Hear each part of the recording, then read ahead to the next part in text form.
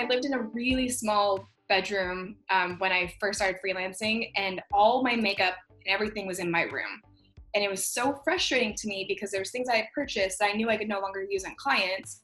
And I'm researching, and there's nowhere for the products to go.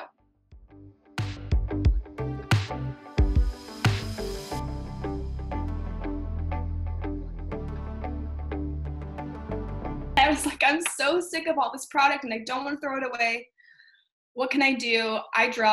I actually didn't start painting until I started using makeup. Just like literally was like, let me just see what happens if I put it on paper. So I started on paper and it took pretty well. I used like a CRME foundation, and that was like my first experiment. And I let it dry and I was like, oh, that actually doesn't look that bad. Then I went into, well, how can I use lipstick? How can I use eyeshadow? And the thing is that everything I use has a different property to it, right? Like it's chemistry and I'm not a chemist. So like I have to take each individual product and go, it might mix with this. Nope, that didn't work. It might mix with that. That didn't work.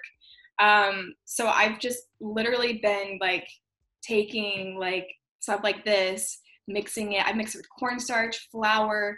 I have tons of paint mediums that I've used. I've like referenced, artists that actually paint. I'm like, what should I do? And they're like, I have no idea. This is absolutely insane. This is not a thing that people do. So it's been literally like 2 years of my roommates watching me late at night, like baking lipsticks and being like, what you doing, Molly? And I'm like, yeah, I'm just seeing what I can do with this. Or, just like piles of makeup out and just trying to figure out a way to use it. But it's just been like a fun thing for me to do, but I have a bigger scale plan that I'll be launching later on. But essentially I just wanted to find a way to reduce waste.